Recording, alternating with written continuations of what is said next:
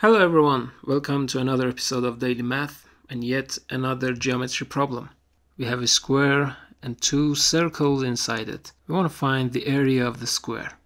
Give it a try, then watch the solution. Good luck. Alright, so first of all let me tell you that when I first saw this problem, I thought that the information wasn't enough. Like, I didn't think that it would lead to a unique answer, but let's see how it goes. So we're gonna add a few segments. First this one. Let's call this A and this one B. And these two are the radii for the bigger circle. So we can say A plus 5 is equal to B plus 3. Or B is A plus 2. We are gonna use this later. Now it's time to add another segment. This is A plus 5.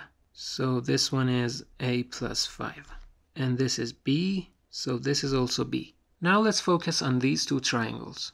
These are right triangles, and this angle, let's call it alpha, is an inscribed angle facing this arc. And that's also the case for this angle, an inscribed angle facing the same arc. So this is also alpha. And the third angle must be equal as well, and that means this green triangle is similar with this purple one. So we have some ratios. For the green triangle, the ratio of A to B is equal to, for the purple one, the ratio of B to A plus 5.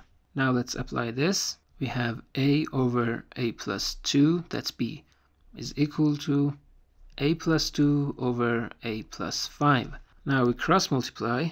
A squared plus 5 times A is equal to A plus 2 quantity squared. That's A squared plus 4 times A plus 4. Now A squared cancels out A squared and it makes it way easier for us. Now let's bring this to the left side. We'll have A equals 4. So this is 4, this is 9, this is 9. The side length is 18. And the area of the square is 18 squared, and that's 324. Tell me how you solve this problem. Thanks for watching. See you all my dear friends in the next video. Till then, take care. Goodbye.